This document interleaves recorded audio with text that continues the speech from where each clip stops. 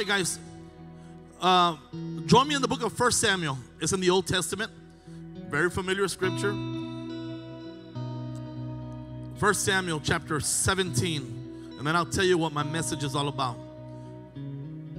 It's in the Old Testament, the very beginning, after Joshua and after Judges. You're going to see 1 Samuel before 2 Samuel. Amen. Let us stand for the word of God, and then we can sit down the rest of the evening. Primero de Samuel, capítulo 17, comenzando en versículo 32 a 37. Y no voy a predicar en español, nada más estoy showing off.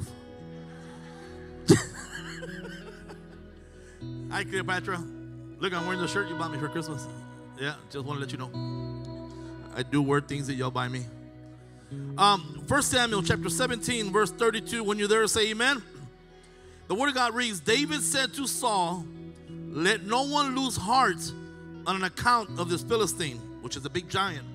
Your servant will go and fight him. And Saul replied, you are not able to go out against this Philistine and fight him. You're only a boy, and he's been fighting man from his youth.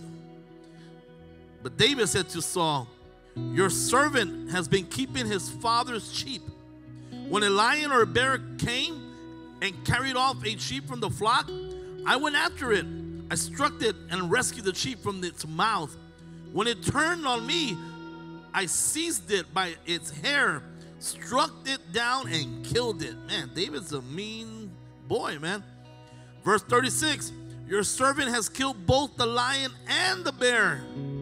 This uncircumcised Philistine will be like one of them, because he has defied the army of the living God. The Lord who delivered me from the paw of the lion and the paw of the bear will deliver me from the hand of this Philistine. And Father, I pray right now that you anoint my lips and let it be you speaking through me. Open up the ears of every person that is in this house. And I ask you that you speak to us, Holy Spirit. In your name we pray, and everyone say amen, amen. You may have a seat. My message, the title is Secret Battles, Public Victories. Secret battles, public victories. On Sunday, I preached a message about we're going deep and we're going to get to the root of it. See, we're talking about crossing over to 2023, but we said, man, we got to get to the root of it. Like the root of every sin. Like if you still drink alcohol right now and you say you gave your life to Jesus, but you're still struggling in that, then we want to get to the root of it. So you will not cross over with anything that has you like bondage. If you still smoke and you still do drugs, or you still have anger, pornography, adultery, and worry all the time, and anything that you say, man, I don't want to carry any of this stuff with me to 2023, then we talked about getting to the root of it. So then we talked about on Sunday, talking about going so deep, and we talked about this gentleman by the name of Jehoash.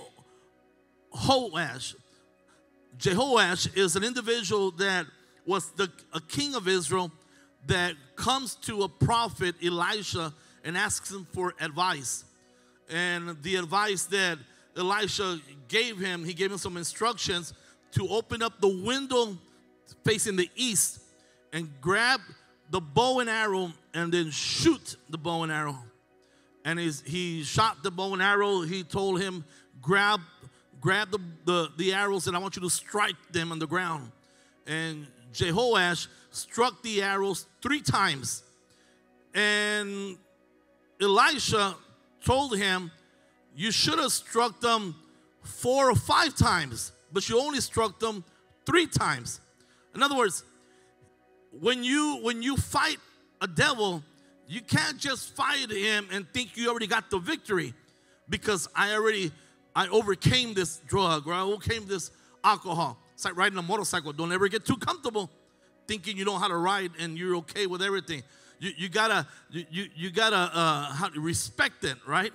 And the thing is within our lives, sometimes we want to get to the root of it, but we can't get to the root of it because we don't be consistent in our fighting.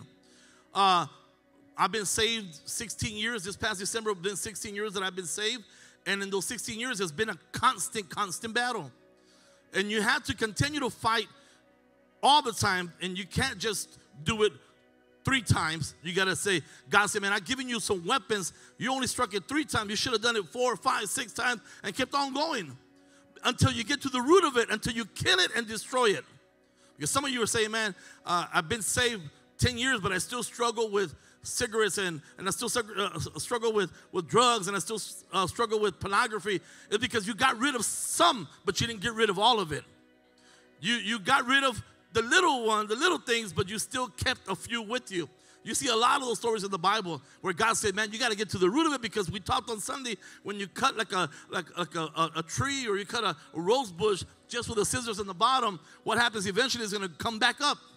And that's what happens in our lives. The sin keeps on coming back over and over because we don't get to the root of it. The first thing we got to do is we got to recognize what is our weakness.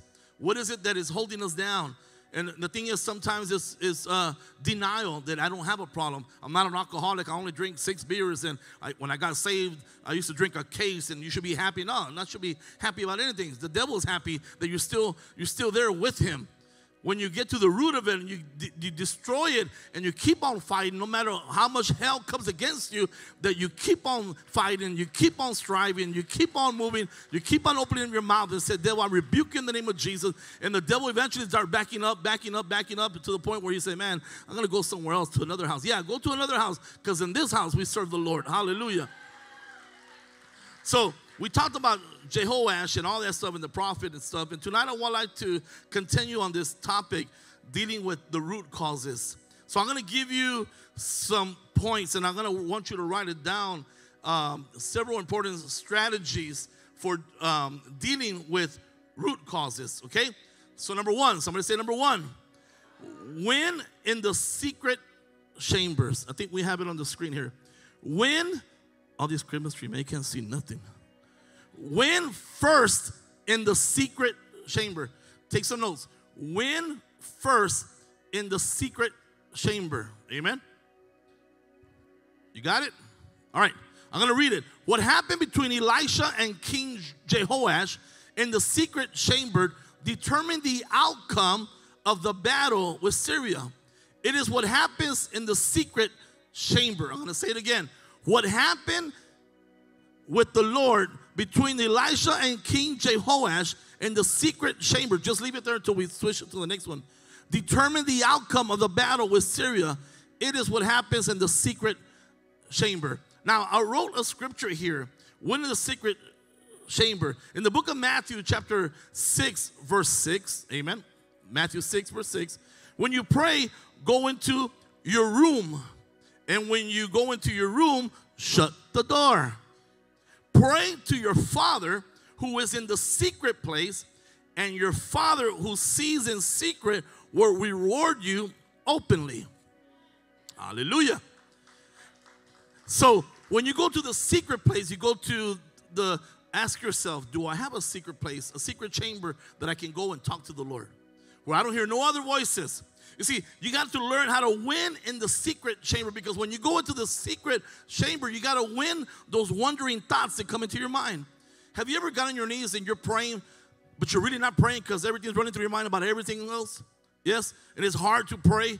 Like, when was the last time you got on your knees and you prayed till you cried and you were just flat on your face? It takes a while to get to that point, because your mind, you're in your knees and you're praying, but in your mind you're thinking about everything else. Yes or no? And how are we going to defeat anything if we don't win in the secret chamber? So here is Jehoash in the secret chamber with Elisha, and they're having a conversation. Get your arrow, get your bow and arrow, and I want you to open up the window to the east. Can you imagine? Like, there's some people like, Jesus, I know, but God, not to the east. What about the west? And a lot of people want to question God, and you always want to, I always have an answer for everything, and you don't let nobody else talk. You know anybody like that? They want to have the last word. You try to explain to them, but they have all the answers and they know it all. And they need to learn how to keep their mouth shut and win in the secret chamber, and just learn to be quiet and know that God is God and God is in control, and He's in control of every single thing. And until we learn how to win in the secret chamber, we're never going to defeat the enemy. And as you can tell, something happened because God tells him, Elisha tells him, open up the window to the east, and I want you to do these things, so forth and so forth. And he still messed it up. Just like us, we still mess it up. So we need to learn how to win in the secret chamber. Now, look at David and Goliath in the story we just talked about. David and Goliath in the secret chamber, we start looking at David and Goliath. And David, he tells Saul all about his secret chamber. Because he comes and he tells them, he's over here tending to his sheep in the secret. You know, nobody even knew who David was until God sent for him to go and anoint someone as a king, which was David. But then when he comes to the point where he comes to face the giant, and Saul tells him, you ain't got what it takes. This guy's been fighting forever. This suicide thoughts have been haunting you forever. Or these worriness has been killing you. Or this cocaine, or this drug, or this anger, or this abuse, or the pornography, or the adultery. It's just been hunting you forever. You don't got what it takes. And then David turns around and said, man, let me tell you what I've done. When the wolf or whatever comes against it, when the lion comes and the bear comes, there was a lion that came and tried to take my sheep, and I killed it. There was a bear that came, and I killed it. What happened in the secret prepared him to have victory in the public. Hallelujah. Woo! The thing is, what he did over here, you think about all the battles that you have fought, and then when it comes to the public, when God will give you the victory in front of everyone, where people know that it had nothing to do with you, it had everything to do with Jesus. Amen? Has anybody gotten a victory? You say, man, if it hadn't been for the Lord, I would have never won this one. If it hadn't been for the Lord, in the secret, I was crying, I was in pain, I was going through all this cancer, all these treatments. But look at me in public, I'm healed in the name of Jesus. It went from stage 4 to stage. That's what I'm talking about. Is the battle in the secret where you cried and no one ever saw your tears, no one ever saw what you went through, what you're going through. And then God says, it's all right. Let them think that they got the victory. But when it's all said and done, if you keep on not just striking it 3 times, but if you keep on shooting and shooting and fighting and fighting and fighting, you're going to get to the root of it and you're going to destroy it. What came to destroy you, you're going to destroy it in the name of Jesus. Hallelujah. But it takes for you to keep on fighting and fighting in the name of Jesus. And what happens is when you win in the secret chamber, when you win when nobody else is watching, when nobody else is looking, when you don't need no credit, you don't need no pat in the back. I said, man, I'm tending to the sheep. And when something came against me, I destroyed it. When I had to lost my house, nobody was there. But let me tell you, I lost my house. When I lost my car, nobody was there, but I lost my car. I'm talking about a lion and I'm talking about a bear, okay? Because I don't think anyone here has ever killed a bear or a lion with your hands. So let me use maybe when you got my lights turned off. Let me talk about myself. When I got my lights turned off, or when I didn't have a refrigerator, I had a little ice chest. When they repossessed this car, and then they repossessed the other car that was hiding behind this car. When they turned my lights off, and when they turned my water off, and they got so slick that they took the pipe, the meter off, because they already knew me that I had the channel locks and I would turn it on. Nobody knows what I'm talking about, man. Nobody knows that the meters that they have now, you can't pull them out and take the little plastics off him. All right. Some of you like, I know my son's like, what is he talking about? You don't even know. You don't even know that I had to be and win in the secret chambers so you can be sitting, so I can be preaching, so I can be here and tell the devil, man, let me tell you, the devil tried to do all kinds of stuff, but I'm still standing, hallelujah. I'm still fighting, hallelujah. What I did in the secret, you don't even know the battles that I fought, but look at what the Lord has done. Yeah, hallelujah. The Lord in public has blessed me. The Lord in public has blessed you because you're still alive. You're still breathing. You're here. If you're here, you should open up your mouth and praise the name of Jesus. Hallelujah. Because you are all victorious in the name of Jesus. You are all more than conquerors in the name of Jesus. So number 1 is win in the secret chamber. Number 2, use the sword of the Spirit. We're still talking about Jehoash, and we're talking about Elisha, what happened last week. But it just so happens that I'm using the story of David. Because David, he won in a public victory. And I'm talking about how he won, we're talking about the sword of the Spirit. And it says, Elisha told King Jehoash, take up the bow and arrows. If you were here Sunday, I got a little crazy and I started shooting arrows. And the people that are really square, they were looking at me like, cannot believe he's doing that. Believe it. My wife told me before I got up from the chair, she goes, what are you doing with the bow and arrows? She goes, nothing. She goes, you better not shoot them. And I grabbed them, and she goes, where are you going with them? Nothing. Honey, but because I'm the man.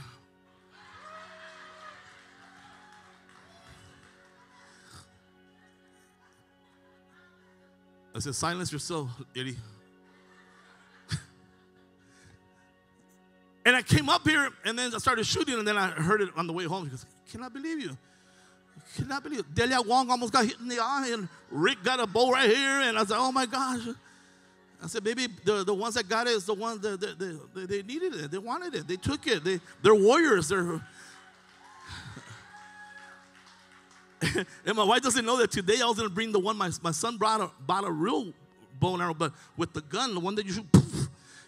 But my wife didn't let me. I don't know why. That was going to be real cool. But check this out. Use the sword of the Spirit. Elijah told King Jehoash, take up the bow and arrows. The Apostle Paul said, take the sword of the Spirit. It is the sword of the Spirit, which is God's word. You got me? Because he tells the Jehoash, take up the bow and arrows. Now, Apostle Paul says, when you read Ephesians, it says, take the sword of the Spirit. It is the sword of the Spirit, which is God's word, that makes your counseling effective and truly Christian. So when you talk about the sword, use the sword of the Spirit. Now we're talking about the sixth piece. When you read Ephesians, the sixth piece, like put on the whole armor of God. So it's talking about the sixth piece of the armor, which is the sword of the Spirit. It represents the word of God. Now the sword served as an offensive weapon against the enemy. Okay, you're still with me? Don't lose me. Now, you need to understand the power, somebody say the power of God's word. You got to understand the power of God's word. Remember, we're in the secret chamber talking to the Almighty God. Woo! The sword, the word of God. You got to understand the power that it has. Hebrews 4:12. It says this, for the word of God is alive and is active, sharper than any two-edged sword, the word of God says. It penetrates, whoa, hallelujah, even to dividing soul and spirit, joints and marrows. Well, that's a sharp, whoa. It judges the thoughts and attitudes of the heart. Through God's word, we can distinguish between right and wrong. Hallelujah. So you have to understand the word of God, how powerful it is. Let's keep on going. Number 3, put your hands on the weapon. Come on, somebody just get a hold of it. Put your hands on the weapon. Elijah told the king to put his hands upon the bow. Then Elisha laid his hands upon the king's hand. Now watch. He tells him, Jehoash, get the bow. And then Elisha comes behind him and he puts his hands like a transfer of anointing, a blessing, a power upon his hands. He puts the hands upon the king's hands. And the biblical strategy is your hand upon the weapon of God's word and his hands on yours as you minister to the counselee. So watch this. I wrote something down here. Put your hands on the weapon. Tell your neighbor, the Holy Spirit, tell them like you, the Holy Spirit, tell them the Holy Spirit wants to place a razor sharp sword in your hands. Just let that marinate. Woo! Some of you are like, I ain't gonna cut myself. Come on, the Holy Spirit, he wants to put a razor sharp sword in your hands. Oh my goodness. Oh my goodness. How would you like God to give you a weapon that can rip to shreds the devil's strategies against you? Listen, I'm here to tell you that he's already given you that. He's already given you that sword. In the book of Ephesians chapter 6, verse 17, it says this. Declare that God has given you the sword of the Spirit. Ephesians 6:17 declares this. It declares that God has given you the sword of the Spirit. Now, the word sword in this verse is the Greek word for, I'm going to try to say, because you have to say like, mahara. Mahara. Somebody say, mahara. Come on, do it like you get a mahara. Maharia, mahara. That's the Greek word for sword. In other words, the word that demands for the minds of the who hear it, this is something that, a word that demanded fear in the minds that hear this word. When you hear the word mahara, somebody go like that. We're going to make you actors here tonight. The word that brings fear or demands fear in the minds of those who hear it is this word. This was just no ordinary sword. We're talking about the mahara, the word, the sword. It's not just any ordinary sword. This was a brutal weapon. Woo! If you're going to get to the root of it, you can't come with a little butter knife. You got to come with a mahara in your hand. When you go to the restaurant, if you go after church, tell them, can I have a mahara to spread my butter on my tortillas? 2 maharas, please. They'll probably bring you like a drink from the bar or something. Just make sure you explain what it is, all right? This mahara, this sword, is a brutal, brutal weapon. The sword was used, watch this, in close combat. See, because there's a lot of other swords that talks about in the Bible, the big heavy sword. But this one that is talking in Ephesians, the word of God that is strong, that is sharp, this is the one that was used in close combat. I mean, you got to face the enemy. Close combat. You got to be like David and run to the giant. And you got to say, man, I'm taking you down. You're not going with me to 2023.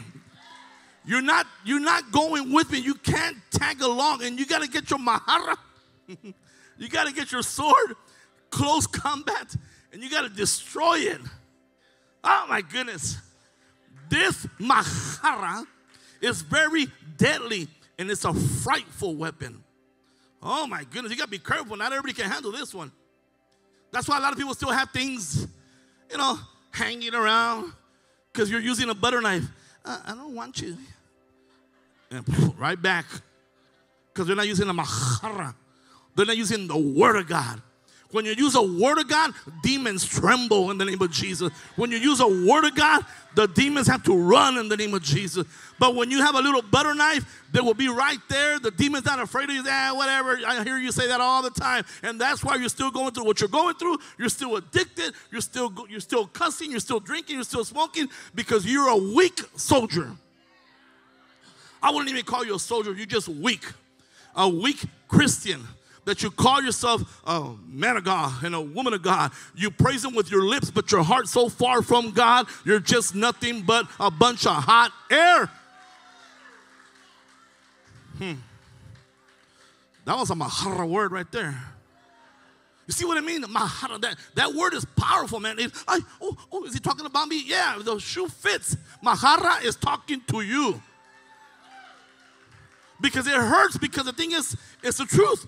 But the truth will set you free in the name of Jesus.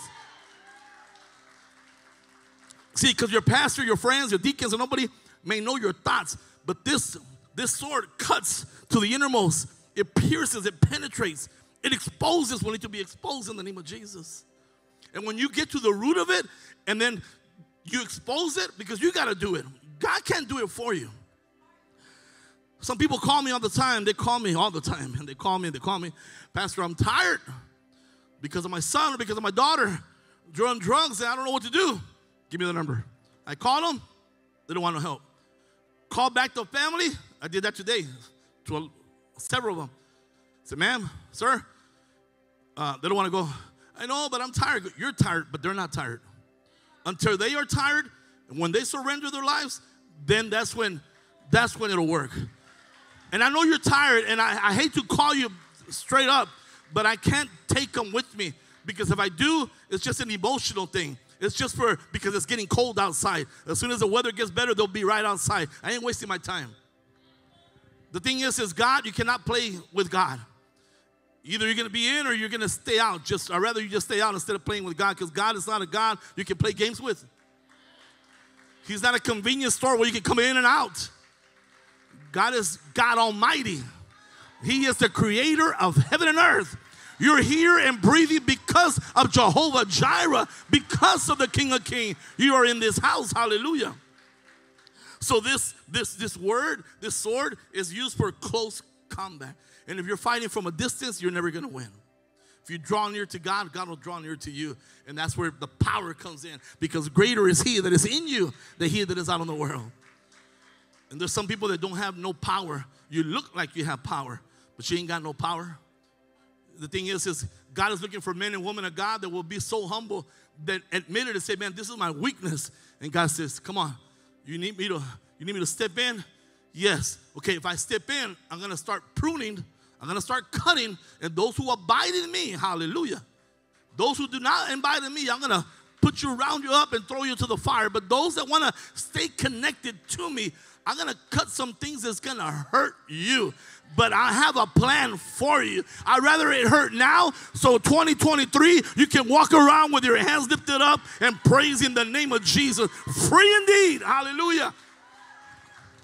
Praise God. There's not too many people here, so if you think I'm looking at you, I'm not looking at you. I can't even see anybody. Some of you feel like I'm talking about you, but I said it earlier. Number 4, open up the window.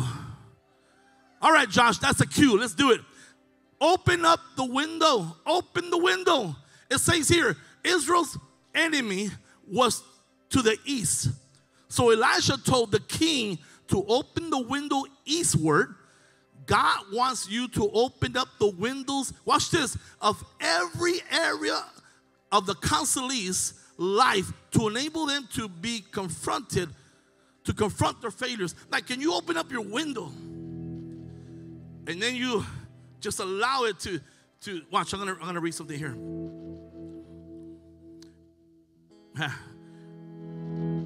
Prepare to attack. Amen. Because when you're prepared, open up the windows. Problems and bondages caused by the enemy, open the windows towards the enemy and prepare to attack every issue with the word of God. When you prepare to open up the windows and say adultery, pornography, anger, abuse, abuser, you open up the windows, open it up, and then now you gotta get prepared for battle. Because once you open it up, you speak it, you say it, you gotta get ready for what's about to happen next. Because there's a lot of you right now dealing with some crazy things that need to be uprooted in the name of Jesus. Because next year is going to be the same old thing. Some of you said 2022 will not be like 2021, and 2022 is worse than 2021. We want you to go and say 2023 is not going to be like 2022, because I opened up the windows, hallelujah, and I fought the good fight, and I confronted the devil, and what was done in the secret in 2022, now I'm in the open, in the public. The devil is going down, hallelujah, and I'm going to be like David. I'm not only going to stop right there, I'm going to go up to the devil, pick up his head, get his own sword, cut his head off, and pick it up to the air and tell the devil, you got another thing coming. You're messing with the wrong man. You're messing with the wrong. Come on, somebody say, you're messing with the wrong person. Hallelujah. Hallelujah. Come on, somebody say, open up the window. Come on, open up the windows. Come on, open up the window. Come on, open up the window.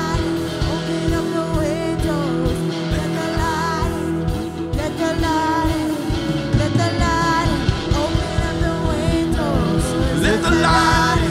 Open up the windows. Let the light in. Open up the windows. Let the light in.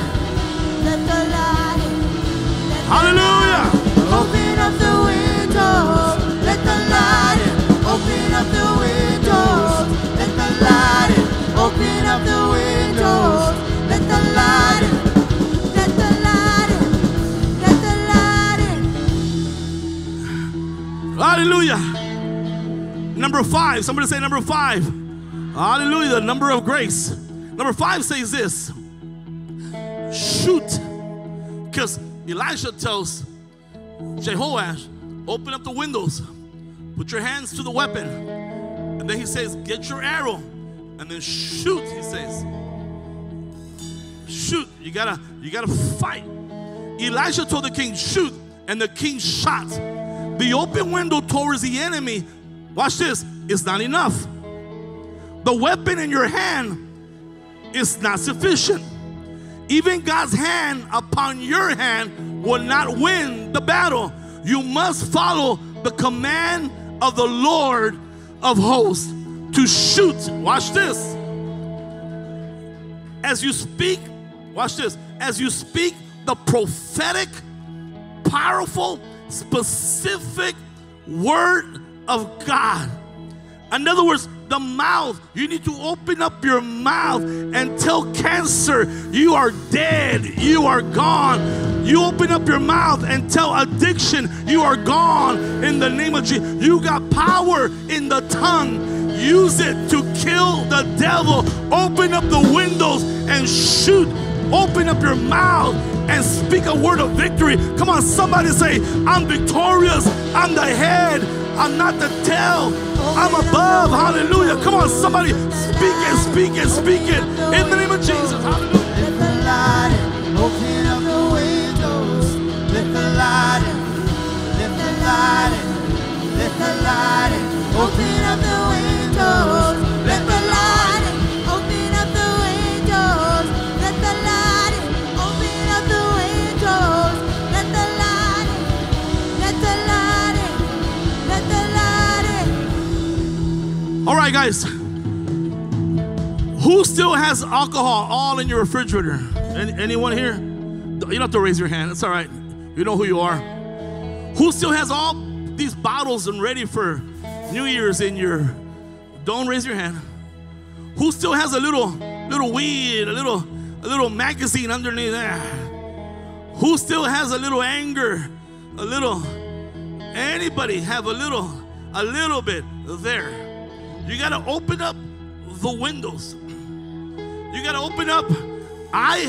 2005, I had to open up the window, flush the cocaine down the toilet, struck it, not once, not twice, not 3 times, because it wasn't going to be enough. I had to come home, the window open. I had to get a hold of my weapon, the Word of God, because I know that I had to go. I still had something waiting for me at the house, just like some of you. And the battle was not over yet. I could have said, I feel good. I flushed down the cocaine. I'm good. But some kind of way, God gave me this wisdom. He used the foolish thing of the earth. And He gave me something in the inside that I refused to go back to that mess. But I still had something to go and bite. So I went to my house and I opened up my garage where all my scales, I have a cousin back there that knows exactly what I'm talking about, where I had all my baggies and all my scales and all this stuff, and I had to face it, and I had to open up my mouth, and I had to speak a prophetic word, a powerful word that I say, you cocaine, open up the refrigerator, you alcohol that's been causing damage to my wife, my family, you will no longer overtake me. You are under my feet. I got the victory. Hallelujah. Some of you need to go home and open up the windows and get every single thing and throw it down in the toilet for it to never ever come out. Come on, praise the name of Jesus. Hallelujah. Open up the windows, let the light. Open up the windows, let the light. Open up the windows, let the light. Let the light. Let the light. Open up the windows, let the light. Open up the windows, let the light. Open up the windows, let the light. All right. Let the light. One more, the last one, number 6. It says this: persevere to the root of the issue. Persevere, watch this, to the root of the issue. Elisha told the king to take the arrows and hit them on the ground as a symbol of his victory. The king did this, but only struck the ground 3 times, and then he stopped. Some of you will go home, get rid of some of it, but keep a little bit. Because I'm not ready. I don't want to be a hypocrite. You'll never be ready. Be a hypocrite and come to church. You know how many hypocrite people are in the church? Just come as you are and let the God Almighty, hallelujah, take away what needs to be taken away. Ain't no man, ain't no pastor, ain't no church can remove anything. But God Almighty can do all things. Hallelujah. If you just open up the windows, open up your heart and let him come in. Hallelujah. And it says, Elisha said to the Lord, wanted the enemy to be totally consumed by striking the ground only 3 times. The king, this is a lot of people, the king settled for partial victory. Some of you have victory, partial victory. Why am I going through this? Because you know, you're an adult, you know better than that. Come on, look at your neighbor and say, you know better than that. Look at your other neighbor, because that one might be afraid of you. Tell him, you know better than that. Now tell him, why are you still doing it? Oh yeah. Come on, tell the other one, why are you still doing it? Listen, hold on. I want conviction to fall here in this house. I'm serious. I'd rather you hear it now than you get to the gates and God tells you, depart from me, I never knew you. I'd rather you get convicted and offended and upset and do what you want to do, cry and say, I can't believe it. Believe it. The word of God, hallelujah. This is a true word. It is sharp, it penetrates, it hurts, it doesn't feel good. But God loves you so much that he doesn't want you to stay right there. He wants you to take you up to heaven. He has a mansion prepared for you and I. Hallelujah. So I don't know about you, but I'm ready to open up the windows. Hallelujah. Come on, somebody praise the name of Jesus. Hallelujah. Open up the windows, let the light in. Open up the windows, let the light in. Open up the windows, let the light in. Let the light in. Let the light in. Open up the windows, let the light in. Open up the windows, let the light in. Open up the windows, let the light in. Let the light in. Let the light in. Hold on. I'm almost done. Let me just read this. Watch this. I was looking for some stories and I found this story. A certain man, a certain ruler asked God, good teacher, what must I do to inherit eternal life? Why do you call me good? Jesus answered, no one is good except God alone. You know the commandments. Do not commit adultery. Do not murder. Do not steal. Do not give false testimonies. Honor your father and mother. All these things I have kept since I was a boy, God. When Jesus heard this, he said to him, you still lack one thing. Whew. Sell everything you have and give to the poor, and you will have treasure in heaven. Then come follow me. When he heard this, he became very sad because he was a man of great wealth. This man was a good, moral man, a law-abiding person. He had kept many commandments of the Word of God faithfully, but he had a root issue in his life that needed correction. He valued money more than his commitment to the Lord. Woo. This was evident when Jesus told him to sell what he had and come and follow him. Sadly, the young man rejected Christ's counsel, went his own way, and missed his divine destiny. Don't miss your divine destiny. There's another story that I found. I use this story in my GOD all the time. Is that a multitude of disciples were following Jesus. They were excited about the miracles, like a lot of people. I'm excited to hear the good stuff. They're excited about the miracles they were witnessing and the anointing teaching they were receiving. But when the Lord shared truth the way I'm doing right now, they did not want to accept Many of them turned back and no longer followed him. I pray you don't get upset and never come back.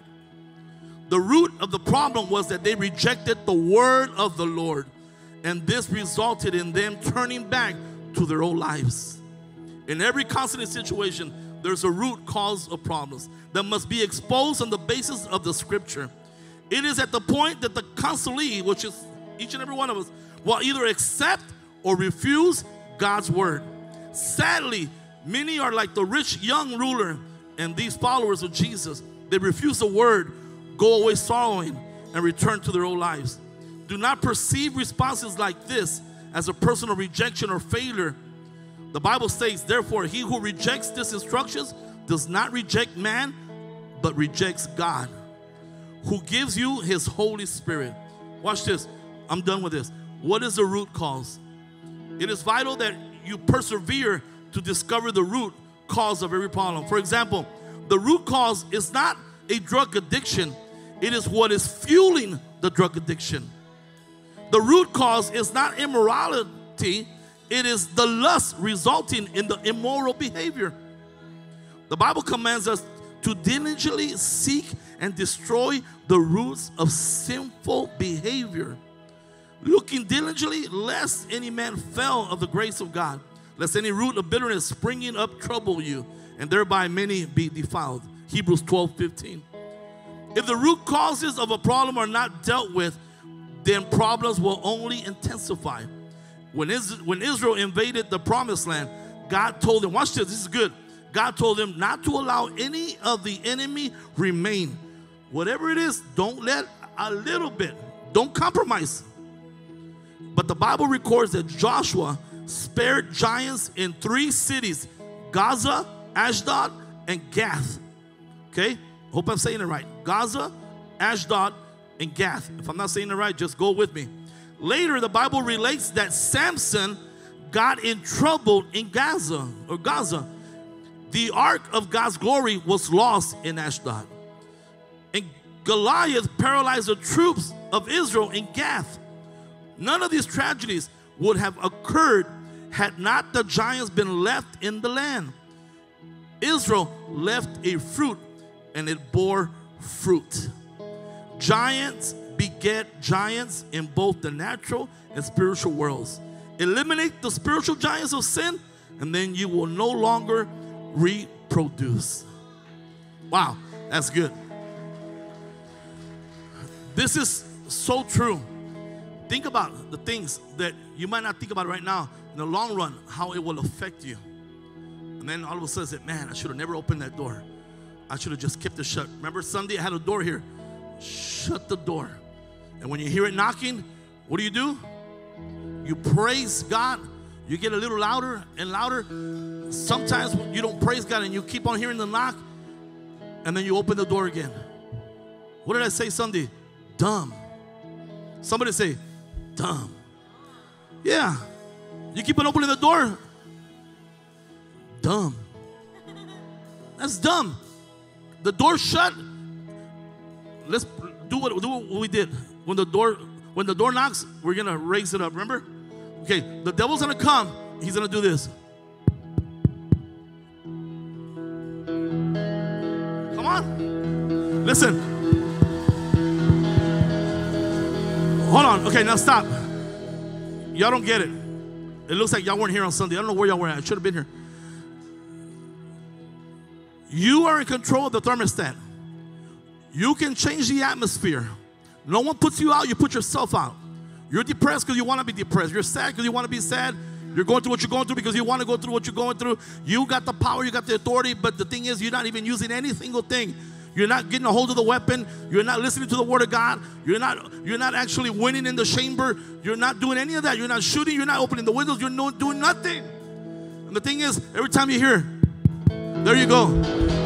No, hold on. Every time you hear this, dumb, you go and say, what? I promise you. And you dumb, okay, come on. Una fresquecita after work because, whoa, you're tired. Dumb.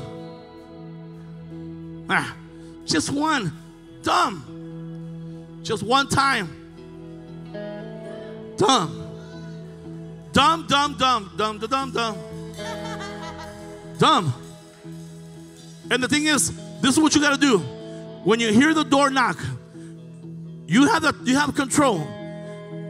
If you're in your car, you get the phone call, you get the knock, and you know the ego, that's temptation. I want you to change the atmosphere. Here we go. Come on, here we go. Open up the windows. Devil, I hear you knocking, but you can't come in. Let the light in. Open up the windows. Let the light in. Let the light in. Let the light in. See, what happens, the devil knows you're going to open the door every time. But now that you got the weapons, now what you're going to do is say, I hear you knocking, but you can't come in.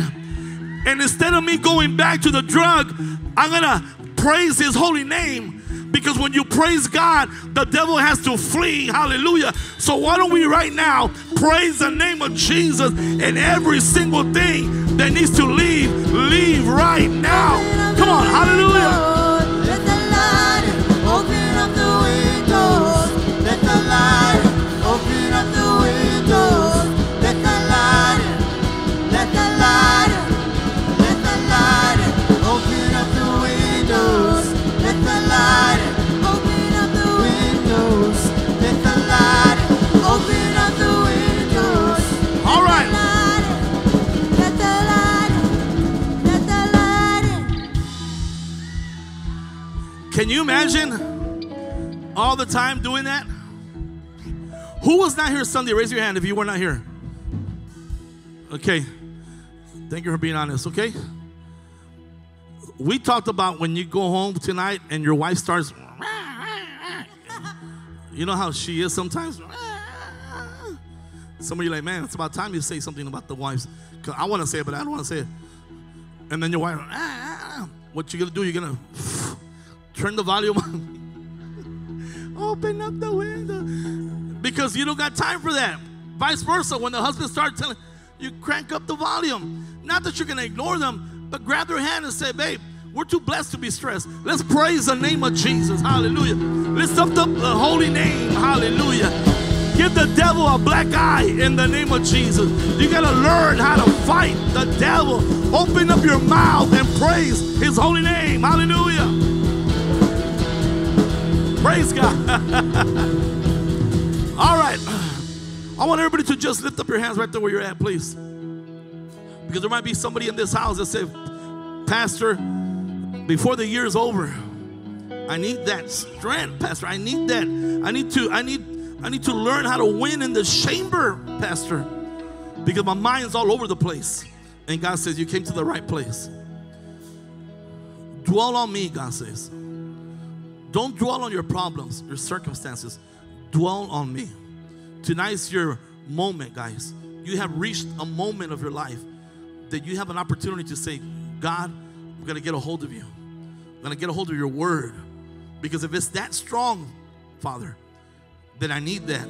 I need that sword. I need that word. So I can be able to open up my mouth and shoot and defeat every single thing that is coming against me. Because I just feel like there's a lot of pressure coming against the body of Christ. I feel like there's a lot of pressure coming against the body of Christ, and the devil just walking right through everyone. But if we lock arms and we stay strong, and as the devil comes, because we know what to do, we open up our mouths and we fight the good fight of faith. The devil can't move you. You become like what the word of God says, be unmovable and unshakable. And we need men and women of God to be unmovable and unshakable, guys, in here. We need you to be strong, so when 2023 comes around, you can look at 2022 and say, man, whew, I might not like where I'm at right now, but I thank God I'm not where I used to be. I came a long ways. Think about how far you came. You came a long ways. So with our hands lifted up, I want you to say this prayer. There might be somebody in this house that you do not have Jesus in your life. You say, man, or maybe you just left his presence. Say, man, I want to give my life to God before I finish this year. Start off with a relationship with God. God, I want you to picture him knocking on the door. Have you opened that door and said, God, come in? 100%. Because when you go home, remember what I said? Some of you need to go home and you have things you have to face still. There's battles you haven't even touched yet. And God says, don't leave here without the whole armor of God. In other words, don't leave here without me. I'm going with you. The battle's not going to be yours any longer. I'm going to fight for you. And if you're ready for that relationship, man, God is ready to come on in. Here we go. Repeat after me. Say, Lord Jesus, forgive me for all my sins. I know you died on that cross for me. And on the third day, you rose again. I believe that with all my heart. I ask you that you come into my life. I accept you as my Lord and personal Savior. Come on, I'm gonna say that again. I ask you that you come into my life. Come on, I accept you as my Lord and personal Savior. Come on, mean it. I accept you as my Lord and personal Savior. Jesus, I surrender it all to you today. In Jesus' name I pray. Amen and amen. Come on, hallelujah.